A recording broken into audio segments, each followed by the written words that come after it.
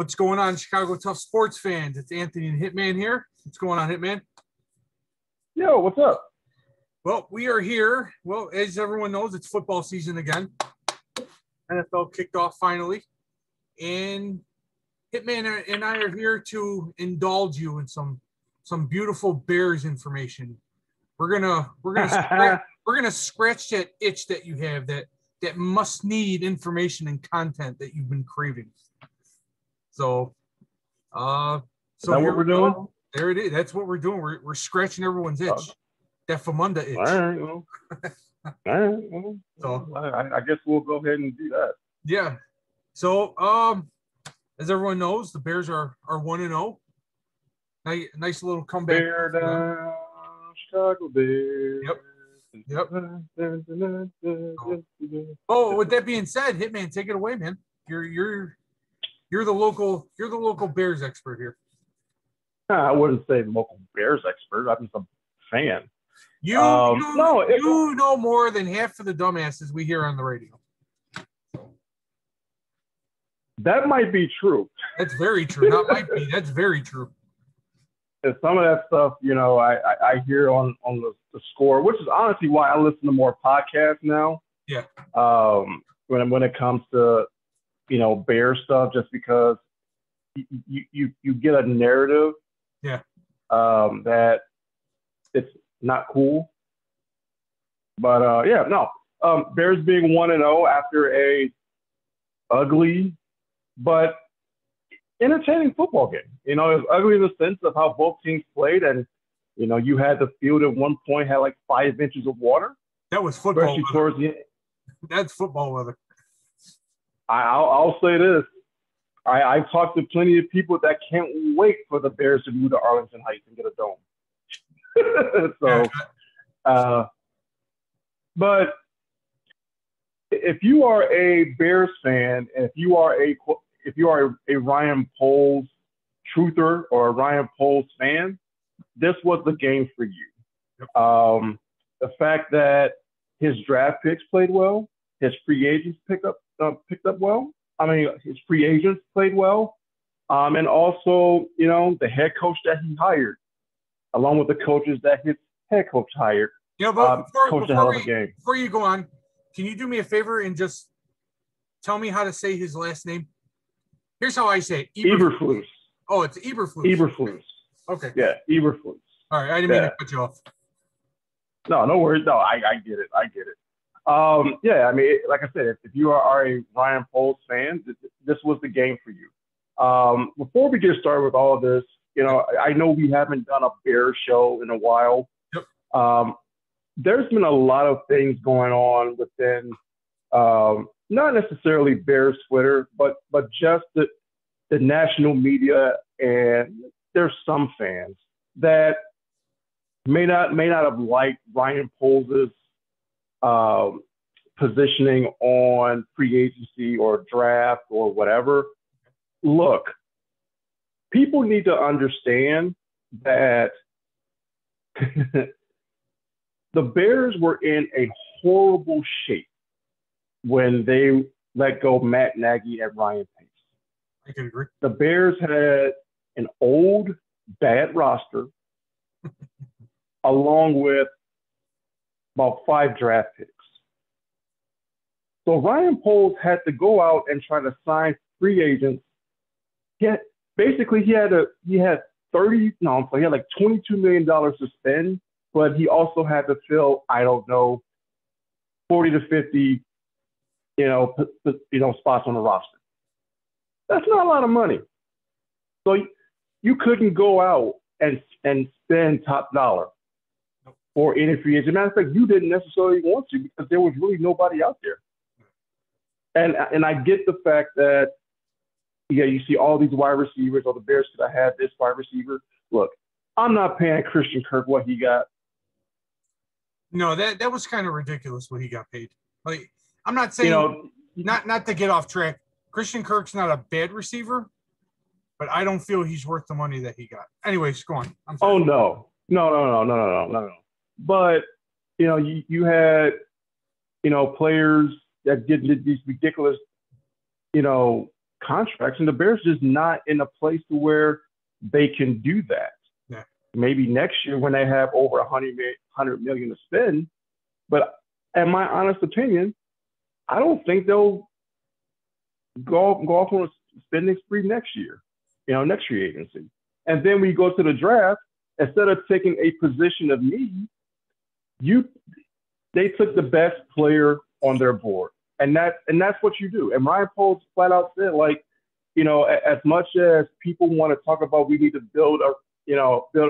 give Justin Fields weapons and get him an offensive line, they also need to field the best team around Justin Fields to help him. So if the best player on your board happens to be a defensive player that can create turnovers and give the defense offense short field, then you do that. Yep. Yeah. Are you talking about what's his name? Number 4. I forgot his name. Not Eddie Jackson. They drafted 2 defensive backs, Kyler Gordon and also Jaquan Brisker. That's okay. And I know there was fans that wanted the Bears to take a wide receiver. They ended up taking a wide receiver in the 3rd round. Okay. In Velus Jones Jr. So I just think that, Bears fans have to know that this is going to be a very prudent approach to what Bears fans are not even used to. Ryan Pace was the guy that went out and traded multiple draft picks to go up and get, Mitchell Trubisky or spend the money and stuff like that. This team is not there yet. Okay. Team is not there. So, Bears fans, be patient. It'll be good. And which leads me to, the first game. Look, this team is going to be fundamentally sound, well coached, and disciplined. And that showed up on Sunday. The Bears had 3 penalties on Sunday. None on offense. They had no penalties on offense. Yeah. And which, if you go back to Matt Nagy, you had a delay of game, you had some holdings, you had some things like that. But they didn't have any. And they were actually the least penalized team in preseason. And that's when you playing your 2nd, 3rd, 4th, 5th, 6th, 7th, 8th stringers. Yeah. And they still were, one of the least penalized teams in the preseason. And that translated. Also, they played hard. They did. They absolutely played hard. Whether it's, getting 7 or 8 guys to the ball for a tackle, or you had offensive linemen and wide receivers hustling to make blocks. You look at the offensive linemen making blocks for a couple of times when Justin Fields ran out of the pocket. Then you also look at the wide receivers, Acrimonious St. Brown, his blocks on that Dante Pettis touchdown. That was huge. But, and that's part of that. Watching that offense in week 1 is very fundamental football on both sides of the ball. That offense wasn't trying to be too cute or too clever with anything. It was just go out there, throw the ball, hand the ball off, and that's it. Next play. Yeah, no, could have been better, sure, but it was raining and both teams had issues. Yeah, both teams had issues. Whether it's throwing or running, just that the Bears were able to take advantage of it. That's all. That at the end of the day, the Bears made more plays than the 49ers. That's basically what it was. But like I said, the offensive line I thought did a decent enough job. Braxton Jones, their rookie 5th round pick, was okay. Look, you're not going to win every matchup against a perennial All-Pro and Joey Bosa, but just don't embarrass yourself, and I don't think he embarrassed himself. Tevin Jenkins, you're talking about a guy who about 6 weeks ago was going to get either cut or traded. And now he, according to Pro Football Focus, was the 2nd highest rated offensive lineman in that group behind Larry Vaughn. So It's positive stuff, man. Positive stuff that that they can take into the next game. I know we'll talk about Green Bay in a couple of days, but they did. The offensive line did well. Defensively, I thought the pass rush was excellent. Yep, absolutely. I thought they got after Lance. I thought they still gave up some gashing runs up the middle. They got out of their not their blocks, but they got out of their gaps. And that's one of the things that's with this defense that's pretty interesting is the fact that if they play a one gap defense, that if you get taken out of your gap and then another guy tries to cover for that guy who gets taken out of his gap, you just make a gash. Yeah.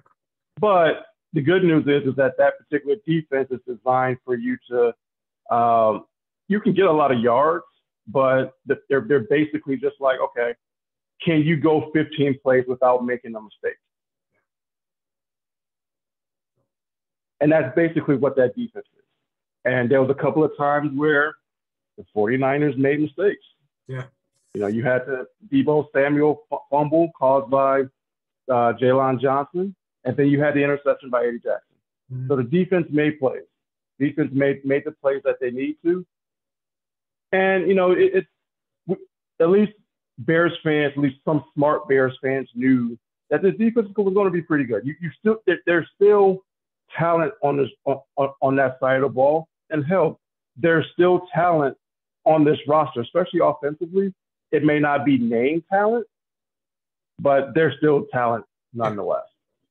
Yeah, they don't have the big superstar name yet. If no, the big superstar name. No. This victory, how much of it do you credit the weather to? Both teams had to play in it. Okay.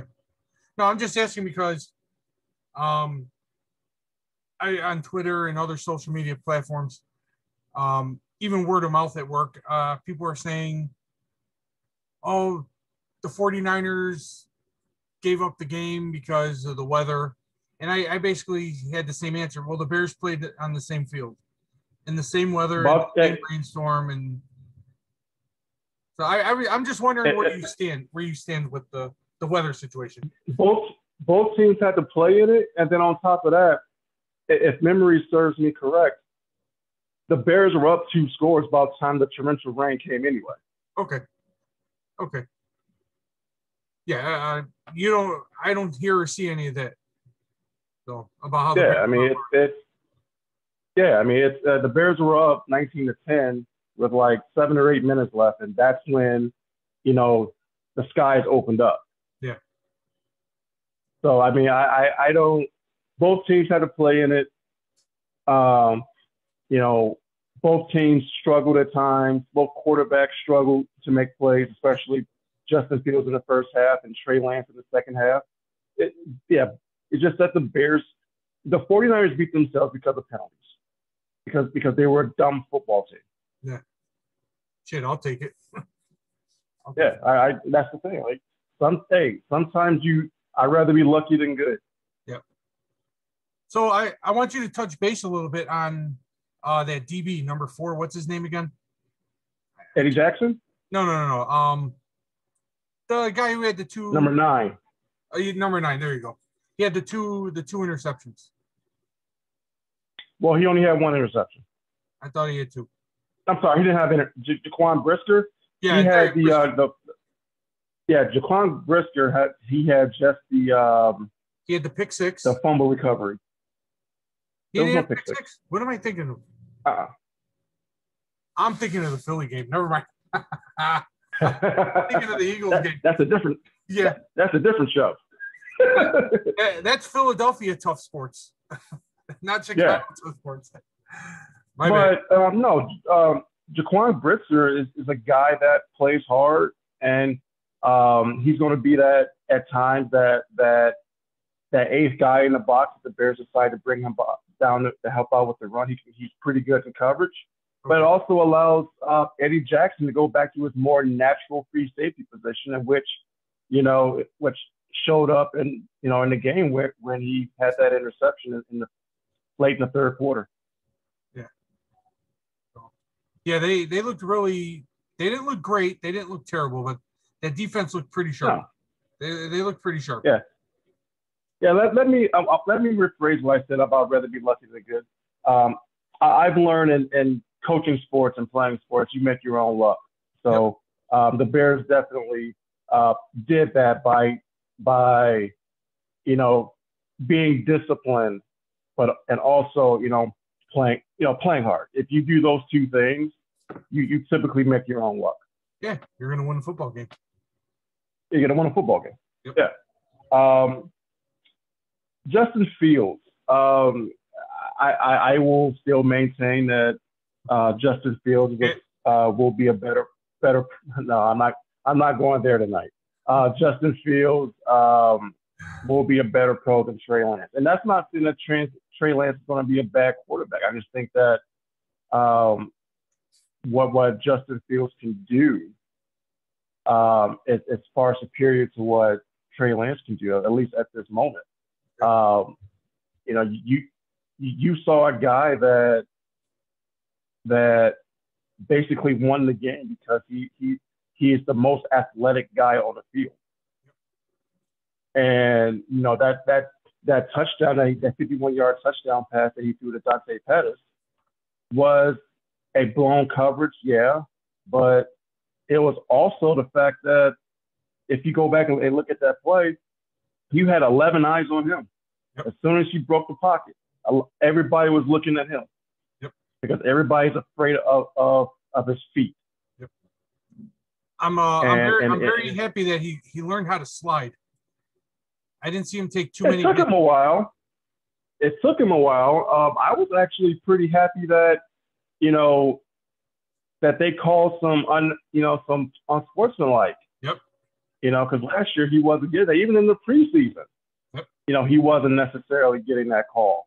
But I hope that the Bears front office sends some tapes to the league and say, hey, you're all about protecting quarterbacks. Well, you got to protect our guy. Yep. And if he gives himself up, then that play's got to be dead. I mean, there was one play where I actually thought he slid too soon, or it was like one of those like half slides. So I'm happy that they blew the whistle. But overall, with his performance, it was up and down. He had one interception that, as a fan, I'm like, dude, what are you looking at? He did miss a couple of passes, just a wide receiver. There's one in particular, actually on the same play that he threw the interception, he missed Cole Kmet in the flat. And then he also almost had a pick six, in the third quarter. It was actually, I think, on that same drive as the 51-yard touchdown pass. Okay. But hey, those are the breaks that the football gods give you. Yeah. So you go ahead and do that. And then on the last touchdown pass that he threw, that was just a beautiful design. He actually had two guys open if he wanted to hit Pringle coming across the middle, but he had St. Brown on a beautiful corner route in the end zone. Okay. Yeah, I'm sure you remember I texted you guys. I think it was in the first quarter. What did I say? Is it too soon to worry about the offensive line or to complain about the offensive line? That's still a bit of a concern for me. He took a couple of hits that kind of made me kind of grip the armrest on my couch saying, oh my God, is he okay? Well, I mean, I think you have to understand too that 49er front four, that's good. No, I understand that. I agree with you 100%. There were just a few plays where it didn't even seem like they were even remotely blocked. Like they just came right through the gap and they got them. Well, and some of those are, there were a few screen passes that they threw. Yeah. That I know David Montgomery caught one, and that was basically just Justin Fields just making a play with his arm. Yep. When he changed the arm angle, and kind of threw a Patrick Mahomes style. Yeah, he even did a little Pat Mahomes, right? The little. Yeah. Yeah, and then there was, a couple of passes that, like I said, get out of the pocket and through, and but that offensive line is going to get better. Yeah. they actually they had a guy in Lucas Patrick who was playing with a club on his hand. Him and Tevin Jenkins were rotating at right guard. But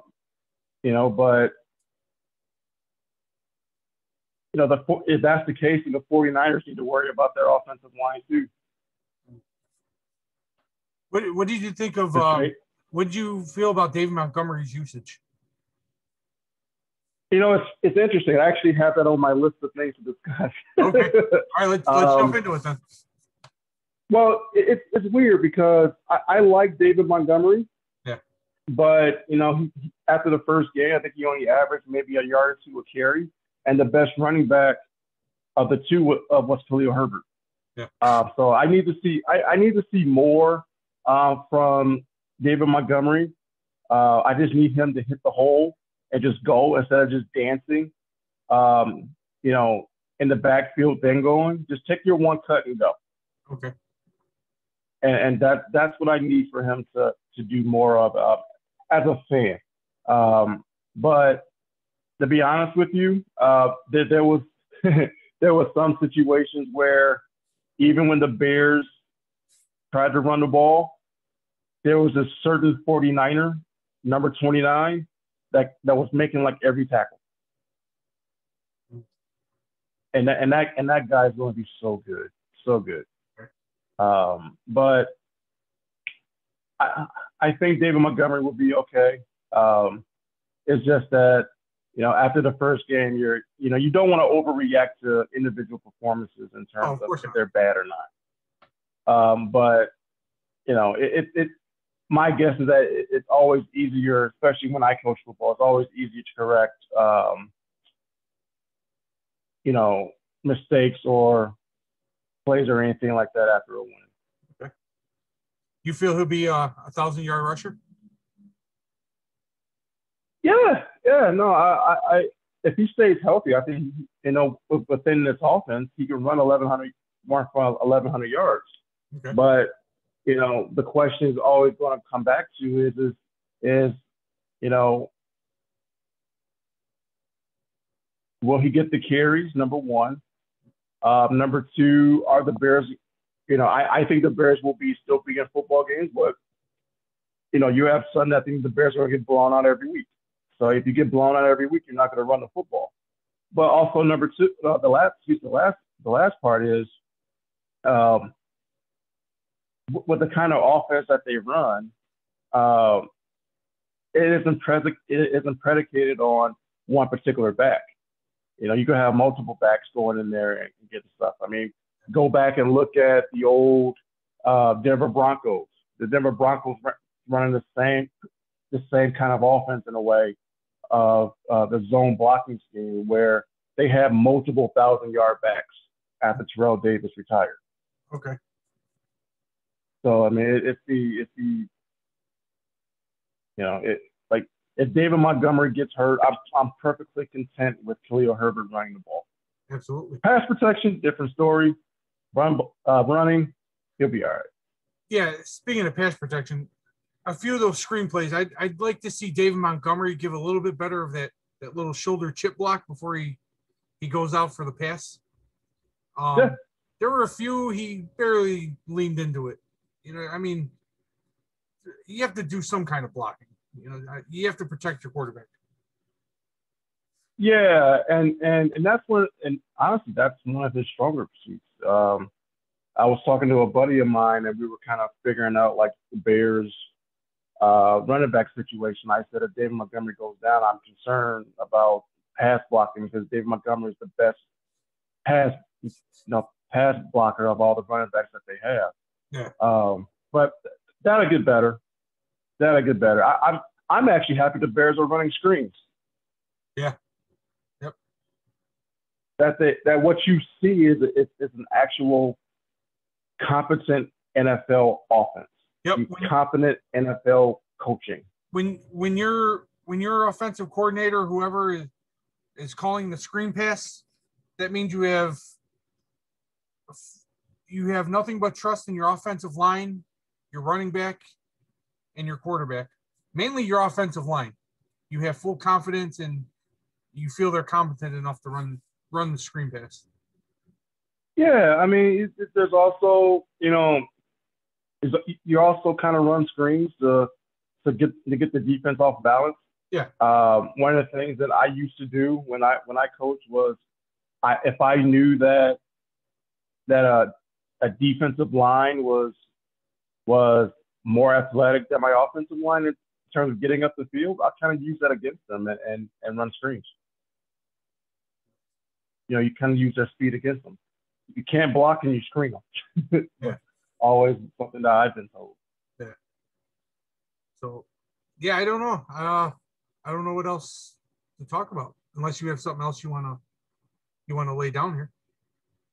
Well, I mean, like I said, it's week one of a 17-week season. Yeah. Bears fans should be happy. They're able to shut up the national media for at least a week. But we'll see. The Bears got to get better. I still saw some things. There's some missed tackles, but the great thing about this is you actually have a coaching staff that will actually keep these players accountable. Yep. And they have this philosophy that basically holds them to that. They have this lopes.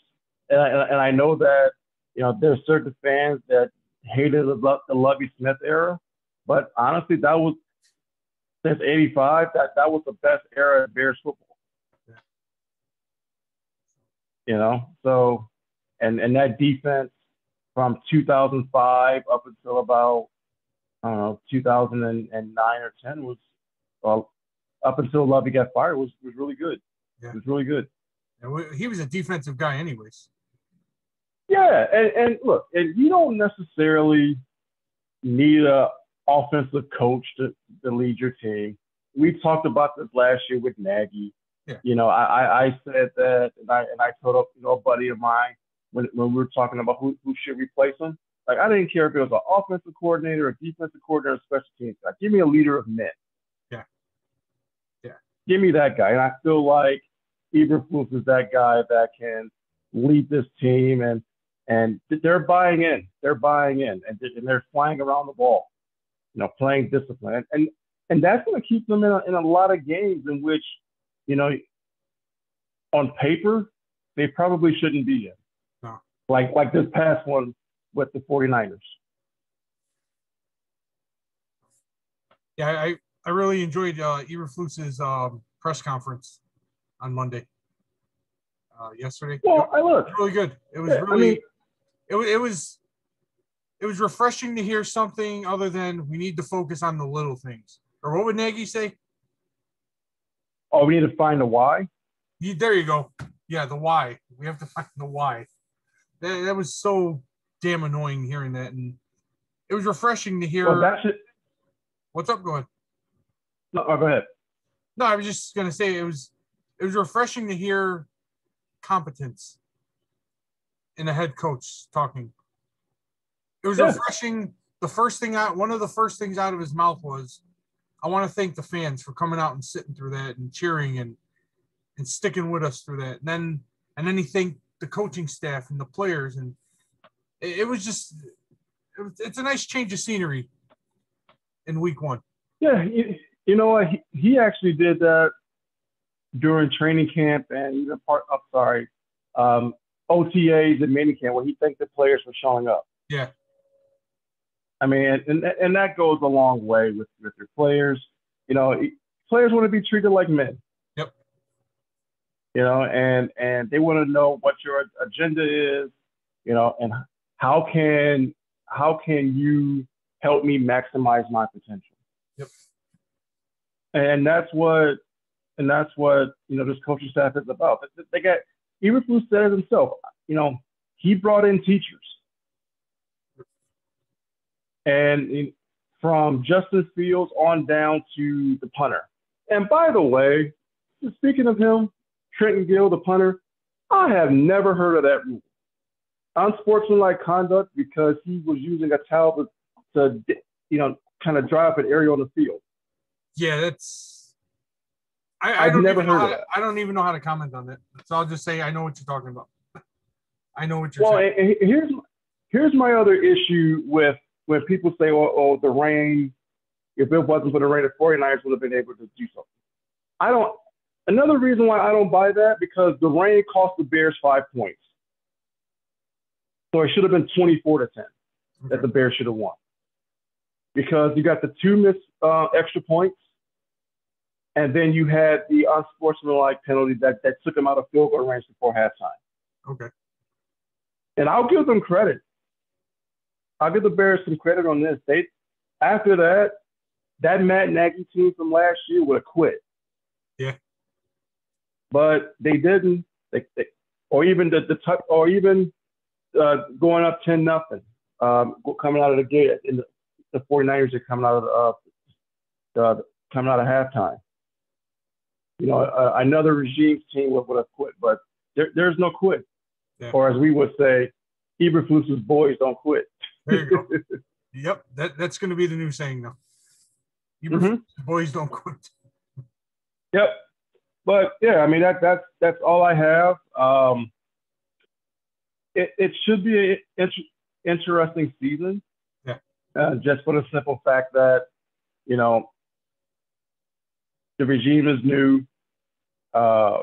Justin Fields is kind of he should have a good year. And as we move forward, you know, weeks 2 through 17, you should see a better Justin Fields than we saw in week 1, and definitely better than what you saw last year. Yes, absolutely. And there will be some Pro Bowlers. Maybe not this year on offense, but there will be some down the line. Future predictions, huh? Yeah. Look, Darnell Mooney is a good wide receiver. You know, the Bears are going to have some nice offensive linemen that are going to be Pro Bowlers. Okay. And that defensive line, Dominic Robinson, that dude's good. And he's one here. And I believe last year was his first year playing defensive end. He was a quarterback and a tight end or a wide receiver, and then they moved him to defensive end. What a transition, huh? Just a freak athlete. Just a freak athlete. Yeah. So, well, with all that being said, Friday we'll be doing our week 2. They have Green Bay Sunday night, right? Yep. So prime time, very big game already in the second week of the season. Huge game for the Bears. Without getting too much into it, do you think they'll pull out a victory or what? Well, I think so, but this game is huge, and I'll go into more detail on Friday. Yep. But this is huge because if the Packers lose this game, you're already down 2 in the division. Yep. They lost Sunday against the Vikings. So, you know, if anything, this game is more crucial for the Packers than it is the Bears. I'll say the Bears will go 2-0, and I'll add that Aaron Rodgers was exposed on Sunday. That's all I'll say. I'll get into it a little deeper on Friday. Yeah. So, well, I guess that's it for tonight. Bears win week 1. They're 1-0. Sunday night football, prime time against the Packers in Lambeau. Yep. It's supposed to rain. Hey, if the Bears can play well, win games in rain, let it pour, man. Let it pour. Cats and dogs. Yep. So, all right, well, I guess that'll do it for tonight. Thanks for tuning in. Make sure you like and subscribe. Check us out. All right, Hitman, I'll talk to you later, bro. Yep.